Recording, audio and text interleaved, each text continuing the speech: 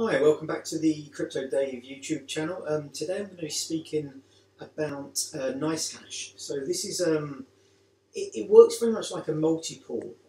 You're actually not mining often directly on it. You're actually selling your hash power to Nicehash, and they're then selling on your hash power to other people. And you can actually use it to buy hash power as well if you want to kind of mine various kind of cryptos, but you don't have a mining setup. But I'm going to be talking about how you can use it to sell your hashing power. So if you've got a machine, and the machine I'm on here, this is my sort of desktop, which I'm using mainly to mine Burstcoin. But one of the nice things about kind of Nicehash is that it's a very simple, easy to use bit of software, and then you can utilize, if you've got a machine that's on all the time, you can utilize your GPU or even CPUs to make a little bit of additional money. So for me, I'm mining Burstcoin 24/7, so it makes sense to, if the machine's running, to actually utilize my GPU to make some additional money. So I'll just explain how you go about getting started.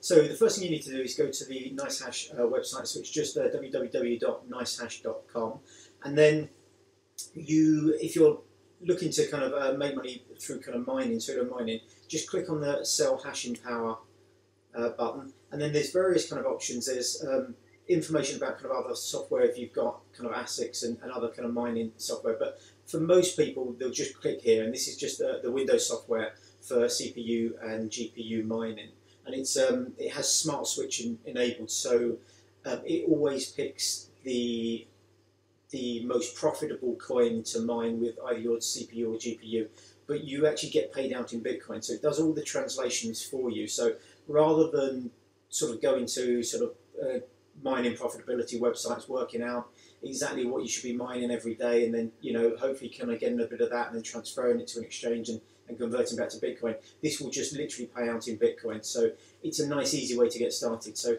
if you click here, just click to download the software, and then you can see it's only a couple of meg, the software. So that's now finished downloading. So if we show that in the folder, so you'll just get a zip file. You can extract that zip file.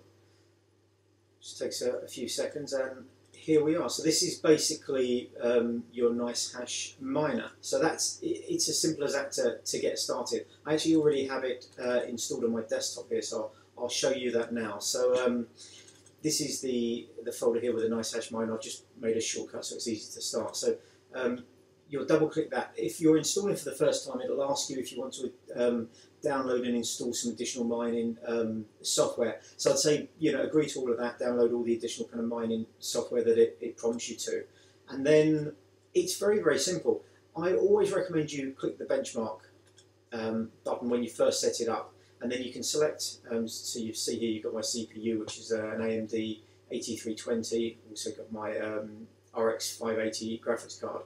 So you can click to either benchmark one or both of those with whatever algorithms you want. I'd always recommend kind of going through that just so you get an idea of basically kind of how it will perform, and then the software will be able to kind of choose the best coins to mine for you. So I've already run the benchmark, so I don't need to now. So it's literally as simple as you choose the nearest server to you. So I'm in the UK, so I'm just choosing the Amsterdam service, but there's one in the US, China and Japan.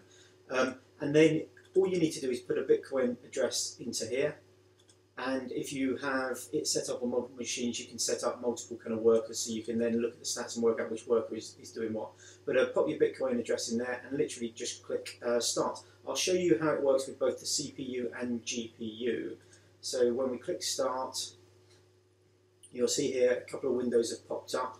So this one here, I'll just move those so you can actually see them.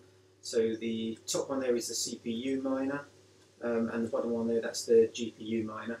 And you take a few seconds to kind of get going, and then you'll start to see results.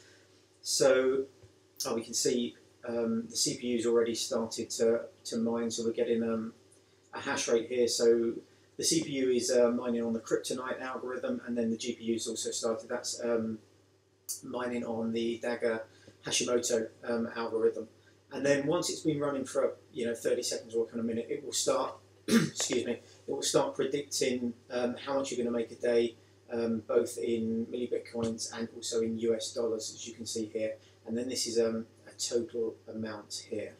To stop mining, it's literally just as simple as clicking stop. I don't tend to mine on the CPU because I've also got my, down here I've got my Burstcoin miner, which is a CPU miner, so I don't tend to use the CPU miner, but if I just restart it there with the graphics card enabled, it'll open that up, and again we're back to 0 now because nothing's running, and after a few seconds we'll start to get a US dollar amount that it predicts we'll be making every day.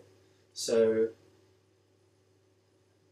it's just started to mine here, and then in a few seconds we'll get an updated figure in the dashboard here, so you can see that now it's already popped up. So it's mining at 22.5 megahashes a second, and it predicts that'll be about just under $4 a day.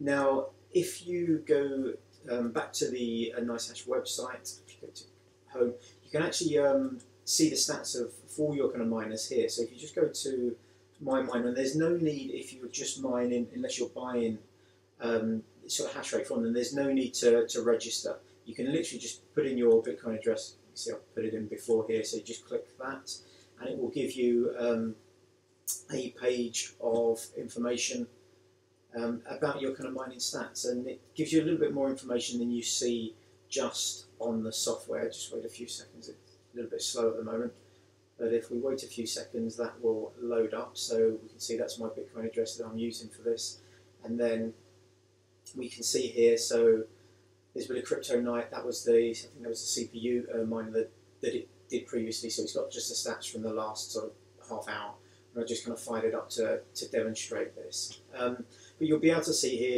it gives you an estimated next payout time, depending how much you're mining, depends on your kind of payout time. So if I remember correctly, the weekly minimum is 0.01. If you've mined less than that, I think 0.001 gets paid out monthly, and 0.1 gets paid out daily. It might even be hourly. I forget now. But for most people with just a machine that's got, say a single graphics card in there, you're probably looking at a kind of a weekly payout.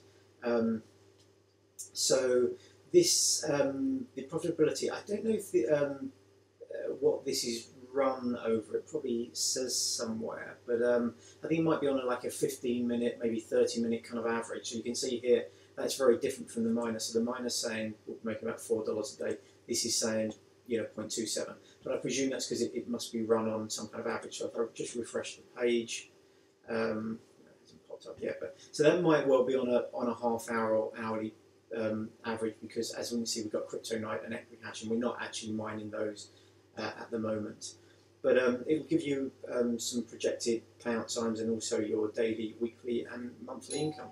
But it's literally as simple as that. As I say, if you've got a machine that you use all the time for anything, it's well worth kind of having a go and just seeing if it makes you a few pounds. But I hope that's been useful, and if it is, subscribe to the channel. I've got lots more videos coming up, or give it a like, or if you have questions, just ask me in the comments below. Thanks very much, and hopefully see you on the next video. Thanks, bye bye.